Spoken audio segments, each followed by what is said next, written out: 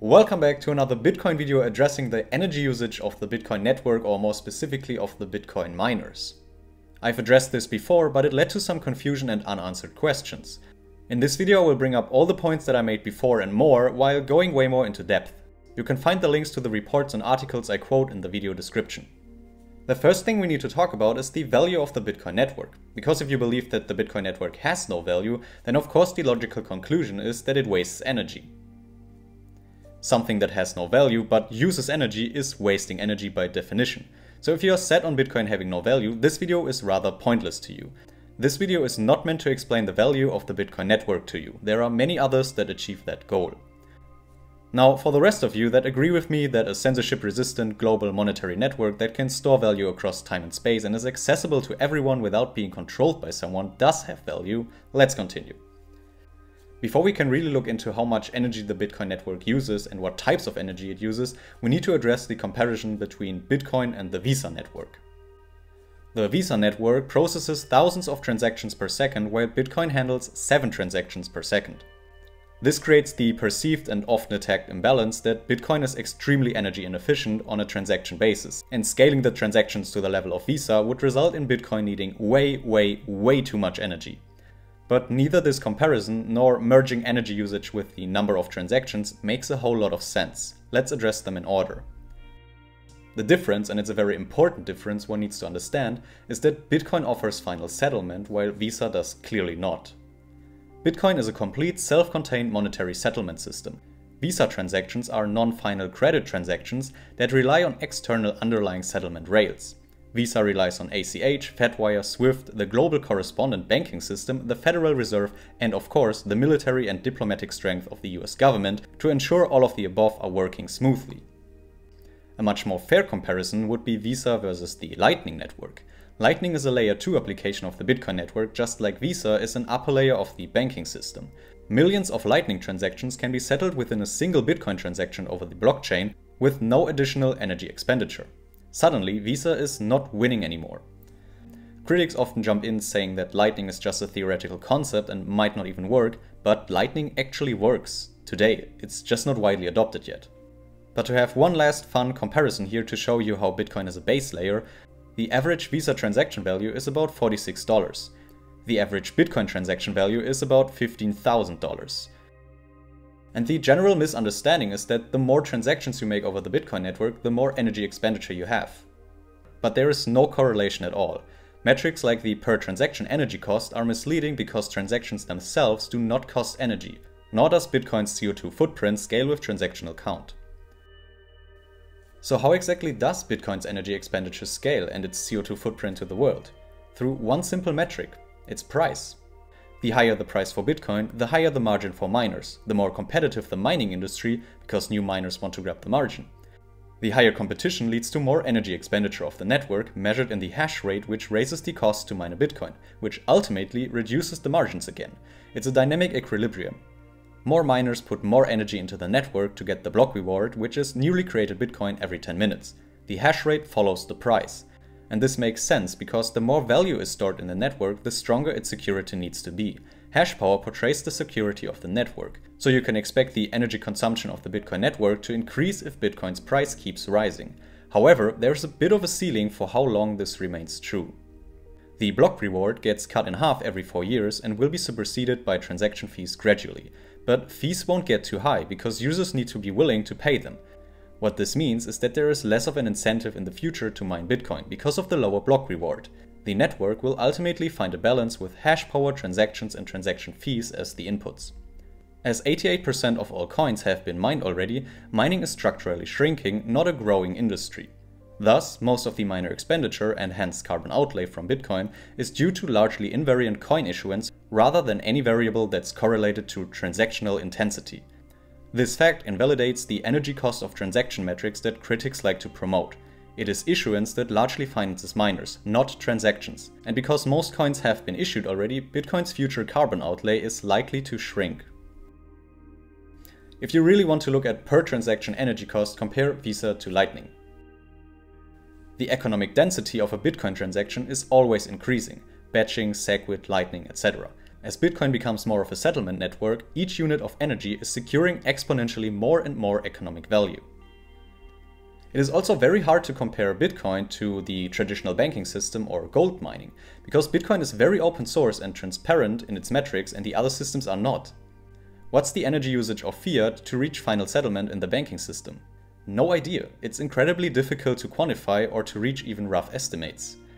Also, assuming Bitcoin sucks out some of the monetary premium of gold and reducing gold more to its industrial and ornamental use, we would see less profitable gold mining and therefore less gold mining in general. Now let's look at some of the numbers of the Bitcoin energy consumption researched by the University of Cambridge. At the time of this video, Bitcoin sits at an annualized consumption of 100 terawatt hours.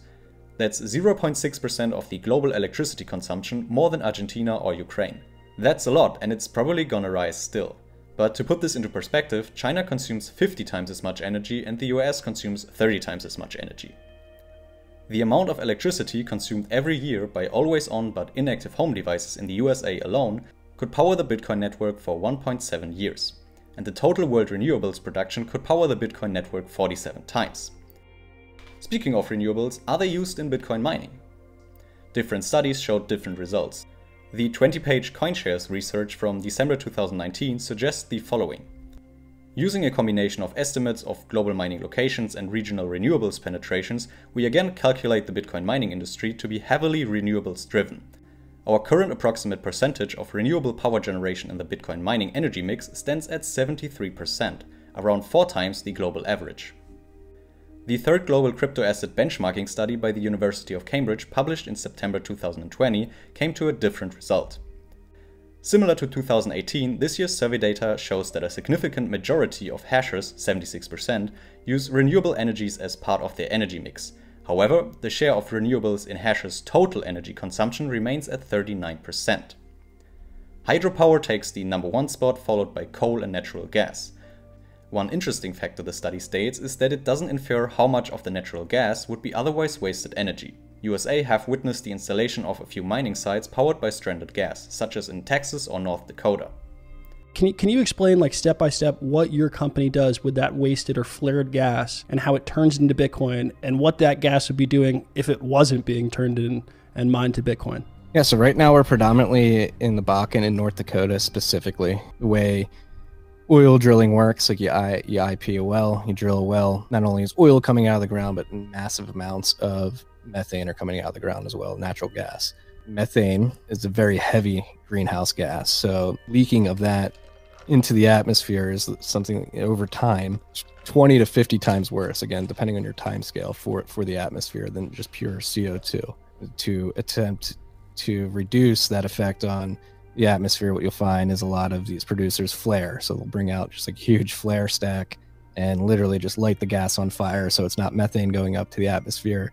Instead, it's CO2. They combust it. Like, at least it's not methane. We're putting CO2 up there. But so what we do is we say, hey, we're going to help you out in a couple ways here. Instead of flaring that gas, cost you money. It's a drag on your balance sheet. Costly from a regulatory perspective. You can only flare so much before you have to shut down your oil production. We'll take that gas, instead of piping it to a flare stack, redirect the pipes to our EPA certified generator. We'll run it through there, and that'll combust the methane with 99.99% efficiency into CO2. And then as a benefit on the back end, we're gonna use that to power our Bitcoin miners, which are gonna be able to get you a positive revenue stream and an alternative revenue stream that's driven by demand factors that are completely separate from your core business, which is getting oil and gas to market.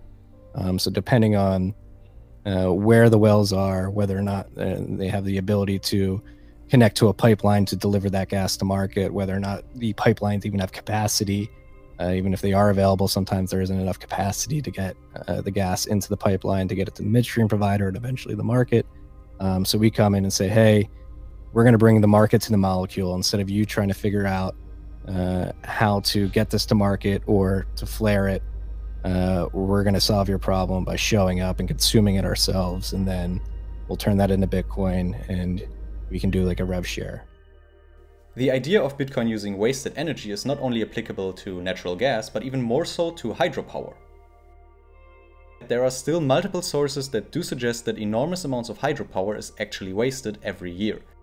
According to Reuters, citing the provincial governor Huang Shengfa, in Hunan province alone, 30 terawatt-hours of hydropower is wasted every year. This is also what happens in the Sichuan province. Sichuan, second only in the hash power rankings to Xinjiang, is a province characterized by a massive overbuild of hydroelectric power in the last decade. Sichuan's installed hydro capacity is double what its power grid can support, leading to lots of curtailment or waste. It's an open secret that this otherwise wasted energy has been put to use mining Bitcoin. If your local energy cost is effectively zero but you cannot sell your energy anywhere, the existence of a global buyer for energy is a godsend. And overall, our findings reaffirm our view that Bitcoin mining is acting as a global electricity buyer of last resort, and therefore tends to cluster around comparatively underutilized renewables infrastructure. This could help turn loss-making renewable projects profitable, and in time, as the industry matures and settles as permanent in the public eye, could act as a driver of new renewables developments in locations that were previously uneconomical. And also, to give you the other side of the story, some areas, such as Iran, are dominated by natural gas, or, such as Kazakhstan, Xinjiang and Inner Mongolia, are dominated by coal and supplemented with small amounts of wind or hydro. This is of course not what we would like to see. To look at another point, there are different cryptocurrencies that have a less intensive energy intake, but they have different drawbacks. It's very hard to optimize a cryptocurrency on all axes, including decentralization and security. Now, as already mentioned, the energy usage of the Bitcoin network will likely go higher first and cap or even slightly shrink at some point later on. And you heard me talk about all these different things, and we can ultimately go back to the very beginning of the video. Because the only relevant question is it worth it? Can the energy consumption be justified by the value the network brings to people? I believe that the answer depends to some degree on how much you understand about Bitcoin and its applications. My answer is a clear yes. Just like a car uses more energy than a horse carriage, a washing machine uses more energy than hand washing, and computers use more energy than abacuses. All these disruptive inventions are worth it, and so is Bitcoin. At least that's my conclusion. I hope you took something out of this video, learned something from the things that I presented. Maybe you come to a different conclusion than I do, and that's okay. I mean, it's still a discussion, it's not like there's some ultimate truth in here or so. It really depends on how much value you think the Bitcoin network is going to provide to humanity. If you learned something from the video or enjoyed it, I hope you leave a like and subscribe to the channel for further content, and I see you next time.